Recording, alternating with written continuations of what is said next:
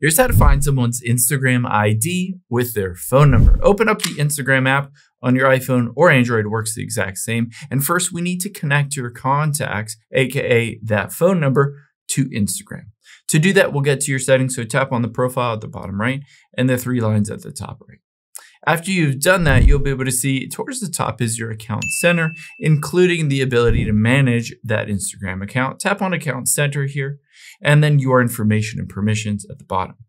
Now, the nice thing is now we can upload all of your contacts, including any contacts that have their phone number, and Instagram will automatically find their ID or their profile. So just tap on upload contacts for Instagram and then turn this on. But you're not done yet. Let's hit continue.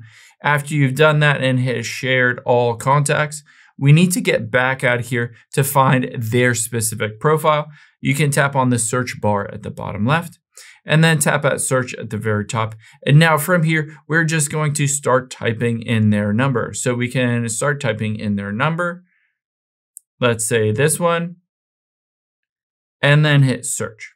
Just like that, we'll go over to accounts here. And if that phone number is associated with your contacts, it'll pop up with their specific account directly on here.